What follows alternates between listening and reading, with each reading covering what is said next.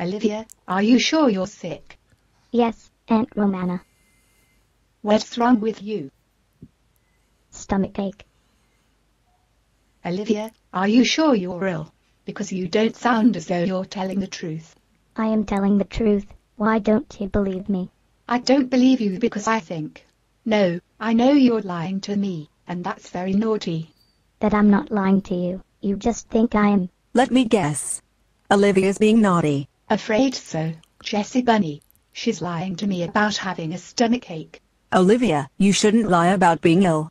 You're wasting poor Aunt Romana's time, and that's a naughty thing to do. I've got a good mind to call your mom down here and tell her you're up to no good again. I'm not lying though. Even if I was, how would you know? The fact that you're not clutching your stomach in pain, and you don't have a case of the wind and gurgles. You naughty girl. What's all this whole thing about?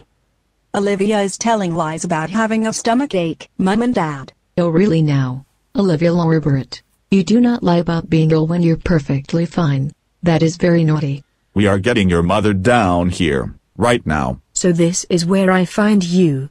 Olie-via Laura Barratt, I heard everything. Lying to your Aunt Romana about being ill?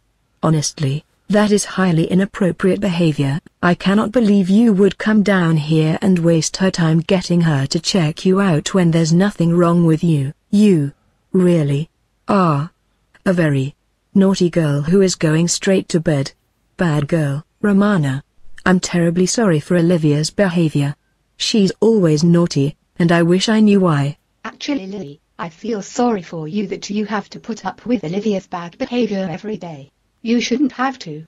You're her mother, she should respect you. I'm not the only one she disrespects. Her poor brother and sisters also get earfuls of disrespect from her. It's like she hates us. I'm getting Mum and Dad on the phone. They will know about this. We can't have Lily and her other 3 children being treated this way. Lily, sweetheart, once you put naughty Olivia to bed, come to us. No you don't. You're too upset to deal with naughty Olivia. I'll put her to bed, and try to reason with her. Thank you so much, Romana.